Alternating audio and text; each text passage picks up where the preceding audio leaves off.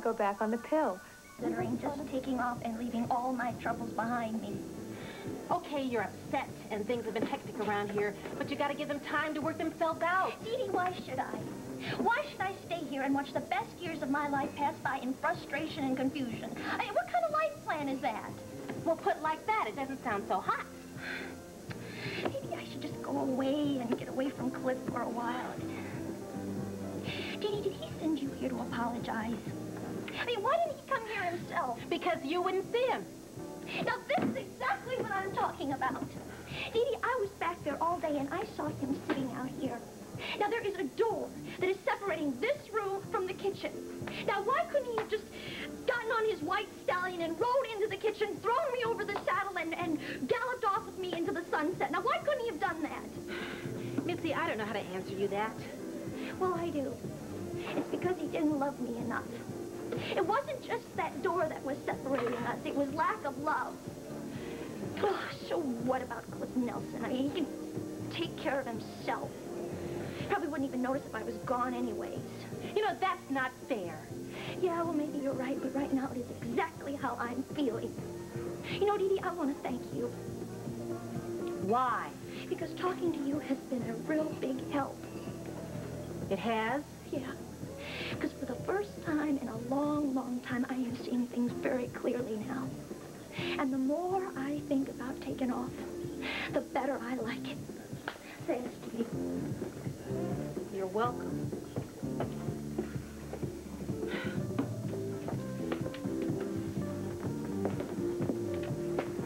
Oh, Dee Dee, hi. Sit down. Thanks. Well, how are you? Oh, not too good. Oh, this isn't my day. What? Nothing. What's wrong? That man. He was bothering me outside of Preacher's apartment. He followed you here? He must have. Judy, where are you going? Jody? Excuse me, what do you think you're doing? Hey there, Jody. Why did you follow me? I'm just here having a drink. You followed me from Preacher's apartment, and I want to know why. I'm not doing anything wrong here. It's a public place. I'm a member of the First public. you scare me, then you try to hurt me. Ah, now you got it all wrong, little lady. I didn't try anything. But when I do, then you'll know. Oh, nobody. You got it wrong because you cannot threaten me. I won't let you threaten Take it me. easy. We don't want any scenes here, huh? Are you trying to bother her? She came up to me. He followed me here. I don't want you following me anymore, and I don't want you talking to me anymore. Is that understood? She's crazy. You're crazy. She's one of the sanest people I know. Oh, yeah? Cliff, come over here, quick. Look, I got no quarrel with anyone here. Hey, is there anything wrong here? This turkey's been following Jody. Oh, yeah? Listen. You're all crazy.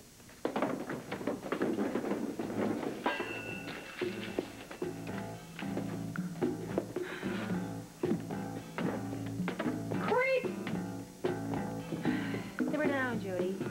We took care of business. Yes, we did.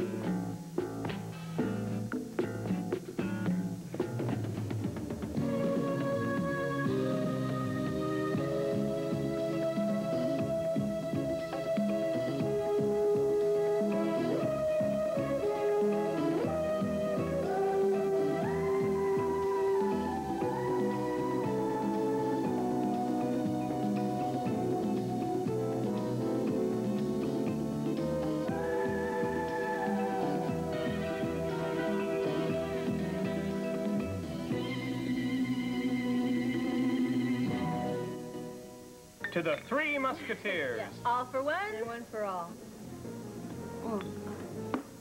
Well, I've got to get going. I'm going home early for a change. You want me to come with you? Oh, no, Cliff.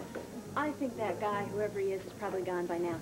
Thanks. Well, if you're ever in need of my sword again, milady, you have but to ask. Oh, Cliff. Good night. Bye. You think she'll be all right?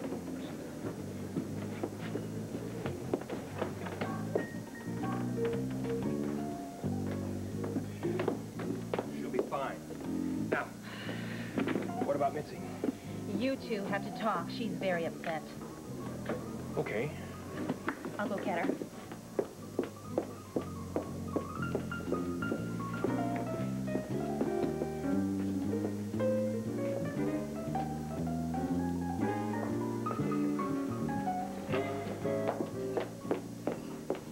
She won't talk to me? Cliff, she's not there. What do you mean? Where is she? Francesco said she just walked right out the back door. She didn't tell anybody where she was going. She didn't say a word.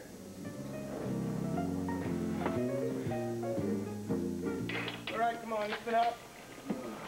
This morning, we're going to close down one of the biggest fencing operations this city's ever seen. Now, this is Jake Vaneffer's warehouse. You'll notice there's an entrance here. There's one here out back. Vaneffer's office is right here in the middle. Now, some of you don't know the new kid on the block here. That's Detective Chris Egan. Then some of you have already been tossed around the gym by her. I understand it's one of her favorite pastimes. Just working out, nothing personal. Yeah, well, remember all those bruises are nothing personal, Chris. Okay. Vaneffer's profile indicates that he keeps one bodyguard with him at all times. Both men should be considered armed and dangerous. Yeah, but we don't want any shooting unless it's absolutely necessary. Now, I don't mean that we're going to go in there with a smile and a prayer. Just want to make sure all you guys are always on your toes. Vaneffer's had his way around here for a long, long time, and he's not about to go down easy. Detective Stoner and I will each lead squads. His team will hit the front at 0900. My team come in through the rear at the same moment. Now, I hope you've had time to study this diagram. It could save your lives. Okay, any questions? No. All right. Egan, you got the warrants? Signed, sealed, and ready to be delivered. Nervous? A little.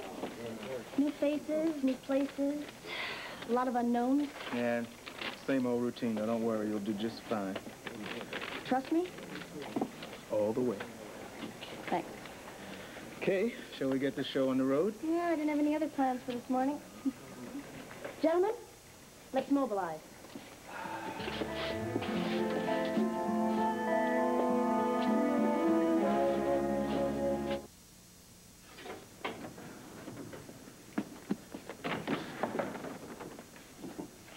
What are you doing here?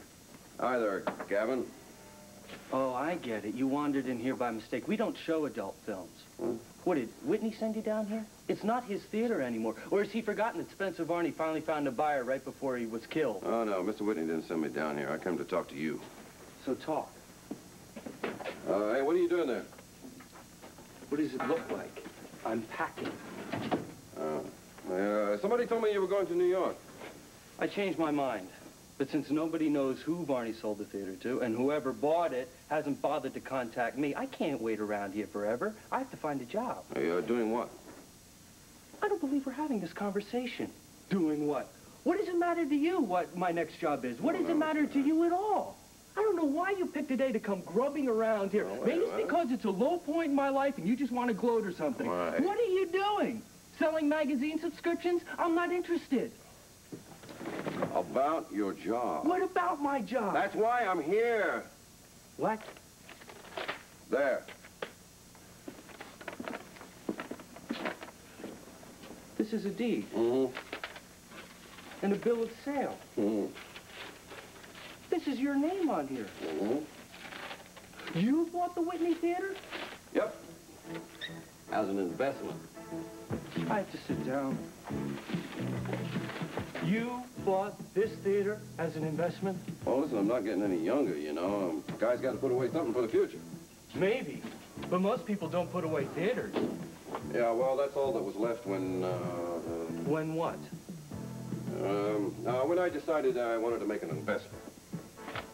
This is all legal, isn't it? Hey, listen, you know, you have been saying some very unkind things to me. So I said to myself, well, okay, the guy's out of a job. He's got a right to feel a little upset.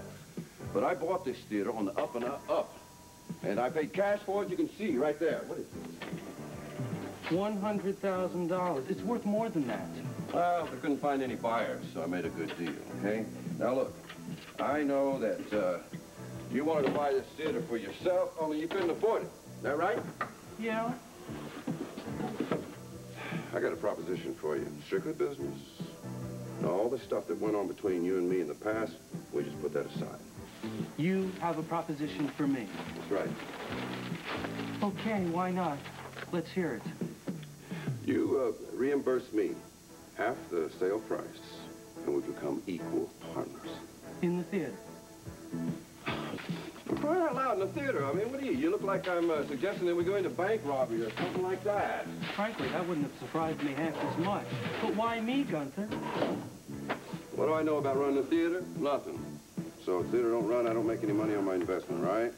Right. Well, who else is there? I mean, who else knows this place better than you? I have to admit, that seems logical. Well, what is it? You want to be equal partners? Hey, you want to own this theater or not? You're watching USA, America's all-entertainment network.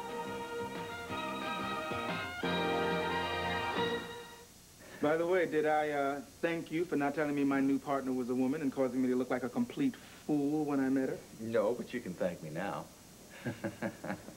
Thank you.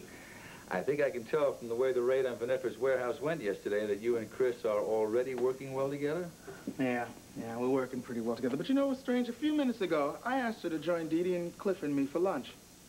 I mean, she acted like I offered her snake to eat and stormed out. I mean, it was real strange. And another thing, I mean, okay, I know she came from NYPD, really highly recommended and all that, but when I asked her why she left New York for Monticello, she really overreacted.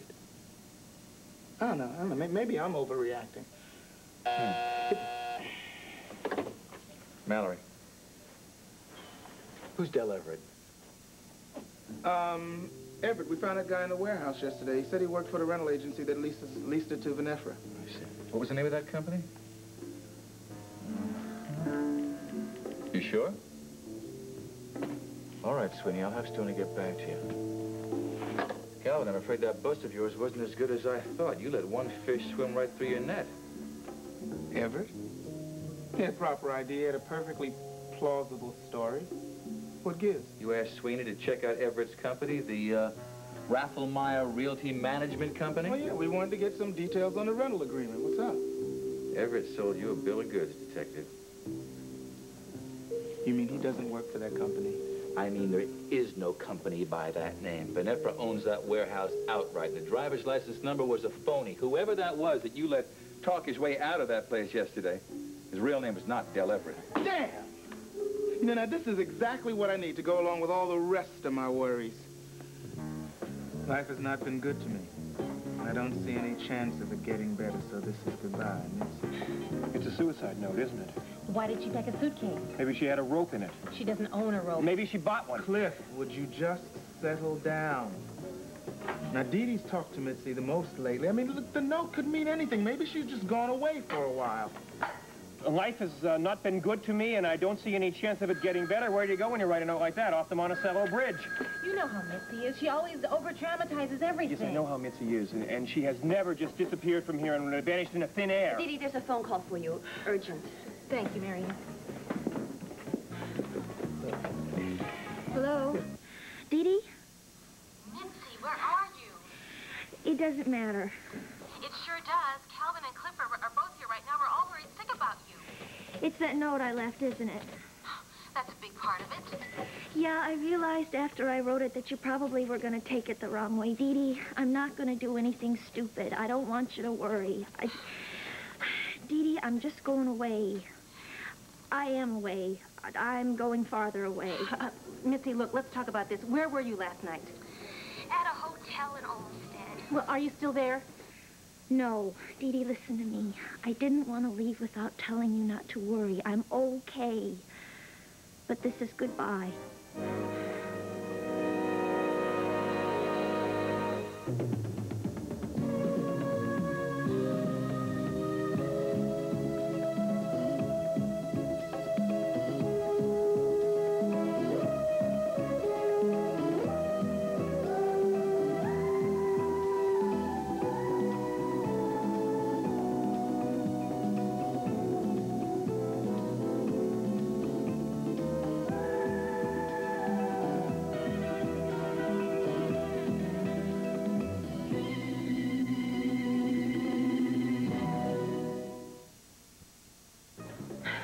Mitzi, listen to me. I want to put Cliff on. No! Mitzi, please, he's climbing the wall. Oh, Mitzi, I'm sorry. I'm sorry that I proposed to you.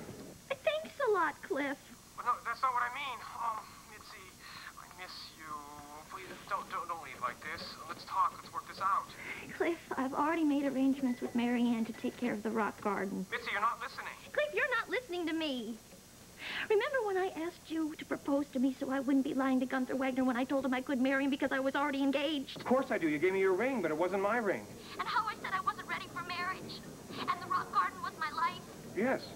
Cliff, a restaurant shouldn't be a life.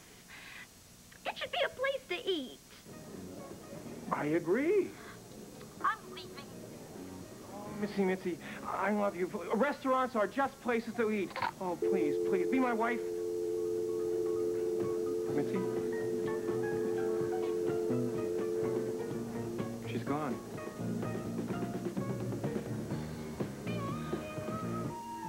Come in. Hey, thanks for coming over. You know, after I called, I wasn't sure you would. Why? Well, you really gave it to me yesterday. Maybe you deserved it. Maybe I did. Anyway, I've been giving a lot of thought about what you said about me always playing it alone. And I slipped into this groove a long time ago, baby, and it's real hard to climb out, you know. Well, let me help you. Yeah? I mean, yeah, I could use some help.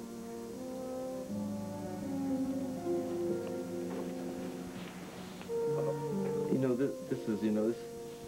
this is all new to me, you know. It's not easy. No, I know. Nothing important ever is. So you asked about my old man, remember? Oh, yeah. Right, you got a letter from your father, and he sounds like he's in trouble and he needs your help. Hey, my old man was always in trouble. I mean, when he walked into a room, trouble followed him and pulled up a chair. You know, when he was off to who knows where, it was real easy to think about the good times. But that letter, man, it brought back a lot of the bad times, you know. I mean, there were a lot of them.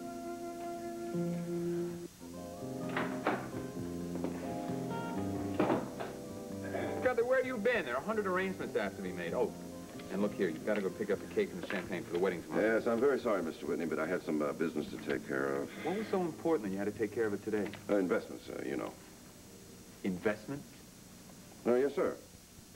Oh, well, you know, I've carefully been saving over the years, and, of course, your salary is very generous. Oh, of course. Especially with that raise that I don't remember authorizing Spencer to give you. Yes, sir, especially after that.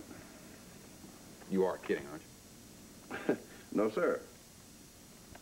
Gunther, you spend every dime of every paycheck that I've ever given you on fast women and slow horses. Are you telling me that you managed to save enough to make investment? What form are these investments in?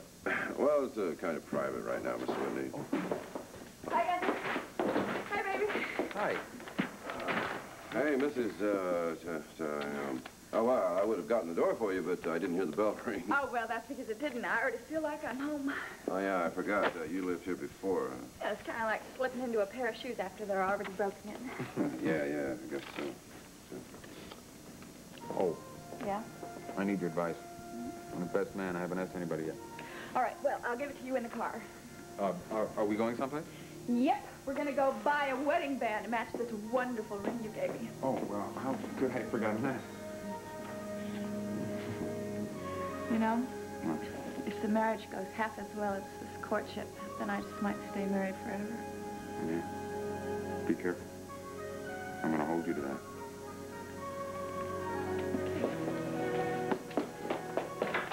Nancy, I think it's a simply splendid idea. Writing a book might be the very thing you need to lift you out of your doldrums. Well, that's what I thought, but Mike doesn't seem to share that enthusiasm. Really? I'm sorry to hear that. I would have thought he would have fallen in with any plan that would make you happy. Well, it might be the subject matter that bothers him. Oh, men are so narrow-minded. What is it? I thought I'd do David Cameron's story from beginning to end, the truth and nothing but. I beg your pardon? Well, it has everything. Romance, intrigue. It certainly does have everything. It has us. My dear, you would rattle so many skeletons in Monticello closets. It would sound like a hailstorm. Well, I could fictionalize it somehow. Nonsense. I want you to put this out of your mind immediately. I, for one, am not going to let my part in that shameful affair become the topic for idle bedside conversation. And I can assure you, that everyone else who was unfortunate enough to become involved with David Cameron will feel exactly as I do. Huh. And that's that. I can't very well write a book if nobody in it is going to help me. Help you? My dear, they'd stone you to death. And I myself might throw the first rock.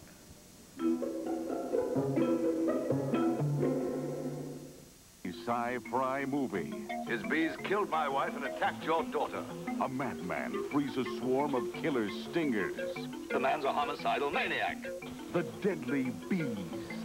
And on Saturday... Hello! Well, Gavin, you look like a man with good news, and if that's true, please share it with us. We certainly could use them. Well, I do have some good news.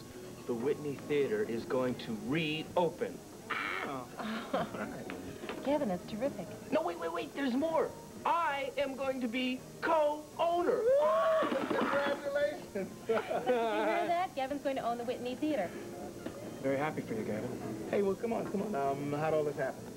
Well, see, I was in the theater office, and an angel named Gunther Wagner comes in with a deed to the theater in his pocket. Gunther Wagner. Wait a minute. Gunther Wagner bought the Whitney Theater? Very happy for you, Gavin. Thanks, but... It's too good to be true. It sure is. Now, where would Gunther Wagner get the kind of money it would take to buy a theater? This is Mallory. Listen, I'd like E.J. Pond. He's our witness against Venefra. I'd like him brought to my office before he's released on bail. That'll be fine.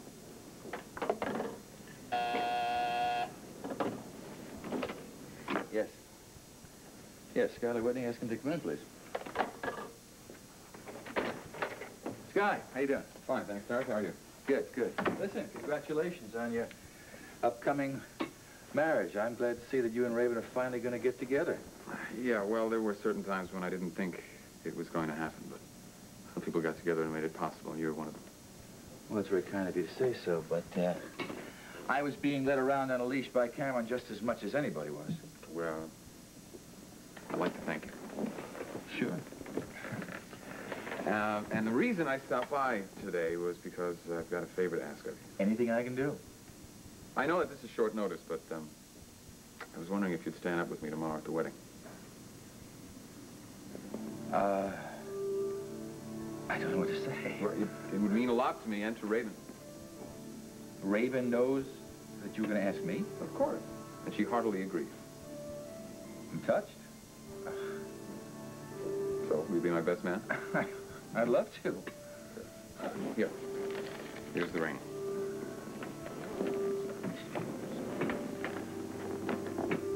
This guy is beautiful. You guard it with my life. I gave her Jefferson Brown's ring for her engagement. Do you remember that thing? Yeah, very well. And then about an hour ago, we went out and bought that.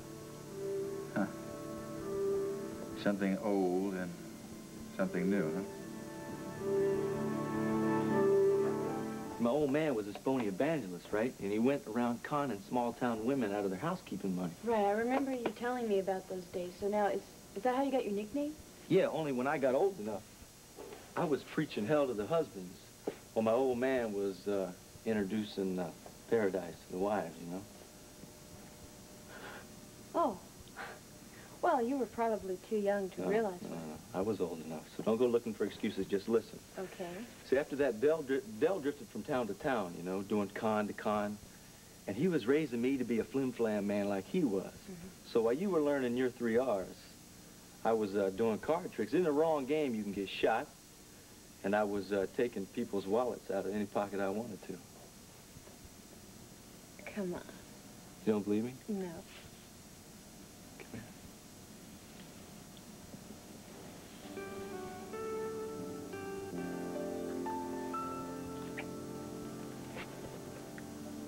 That was just a way to steal a kiss. How can you say such a thing, huh? I don't have a wallet on me. I don't even have any pockets on me. Right. Oh. Listen, what time is it? What? What time is it? Some education my old man gave me, right? It's time to go. Where? To pick out your tuxedo. Would you wig out on me or something? What tuxedo? The one that you're going to wear when you escort me to the Whitney wedding. Are you sure you want me there after what I just told you? And you didn't even hear the whole story yet. Okay, I will, and yes, I'm sure I want you there. So come on. But what? Do I gotta really wear a tuxedo? Yes, you gotta really wear a tuxedo. I really am very happy for you, Gavin. You've finally gotten what you wanted. Well... And I've lost what I wanted. Even though I never knew that I really wanted it. Mitzi will be back, Cliff. No, she won't. I think she's gone for good. I do understand. Nobody can understand. Cliff, listen to me.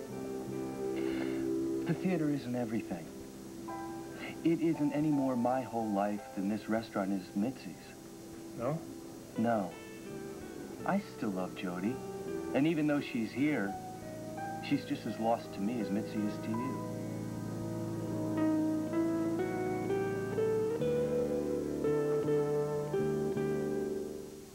David Cameron, what do I do? I want to write something other than the news. A film, a book, something. What gave you the idea in the first place? Oh, a book I was reading. I know I can do better. What book was that? Here it is, this one. Love's Dark Fury. Oh, all right, I know what you're thinking now. What is she reading this romantic drivel for?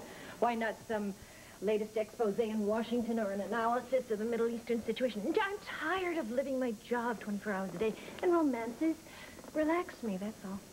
My dear, you shouldn't try to guess what I'm thinking. I have read Love's Dark Fury myself. You have? And for the same reason, relaxation. Although I must say, I found the behavior of the heroine totally inexplicable. Nevertheless, it was very entertaining. Yes, I found the heroine a bit much, too. But what did you think of that hero?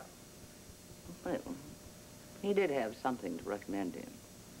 I can write something like that. I know I can.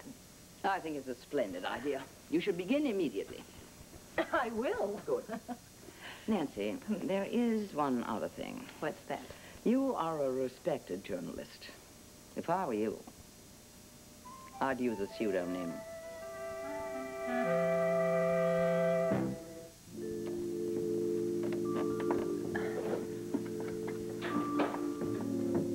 Hi, how'd it go? Went great. I saw Derek, and he's going to be the best man tomorrow. You're kidding. I didn't think you'd accept. What do you think? I think it's great. I think he's looking at my uncle all the time. Hey, where are you going? Home. Home? You are home. You even told Gunther that this is your home. Be careful. We're not going to be married till tomorrow. So? So, I'm not going to give myself to my future husband the evening before the wedding. It just isn't Hey, done. wait a minute. We spent most of the last week upstairs. I don't care what liberties you enjoyed in the past. I'm going to observe the surprise. I'm going to make a great big sacrifice. I'm going to sleep alone tonight. You're making a sacrifice.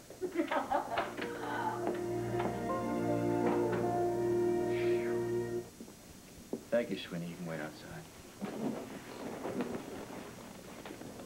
Miss Pond, we've never met, although I've been reading about you.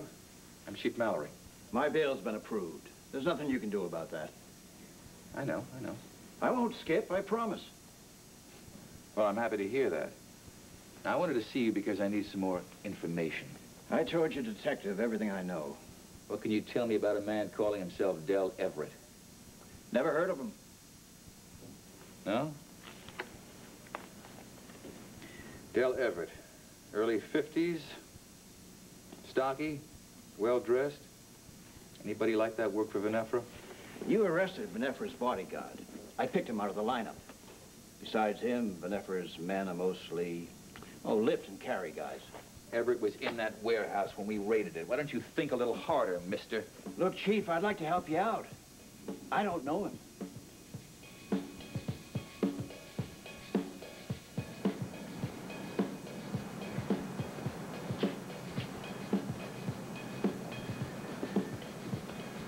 Taxi.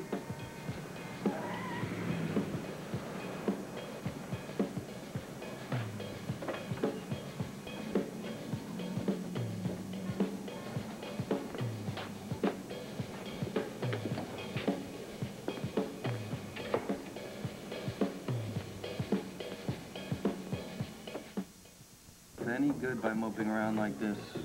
Yeah, you're right. I'm sorry. Don't worry about it. Listen, I gotta get going. I have to get the theater papers together so Gunther and I can get the loan from the bank.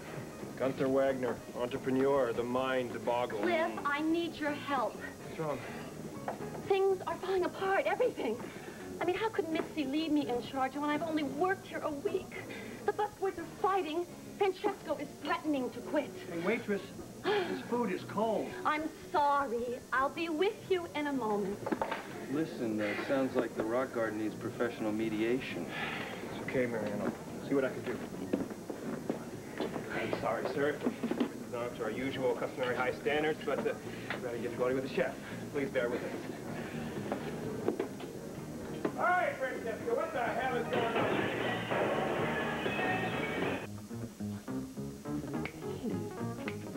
Man, how did you ever get conned into something like this, wise guy? Last time you were wearing something like this, Dell was doing it, man. Damn, the ceremony isn't for an hour yet. Hey, maybe a little early to come getting me, you know what I mean? Hiya, Johnny. Aren't you gonna invite your daddy?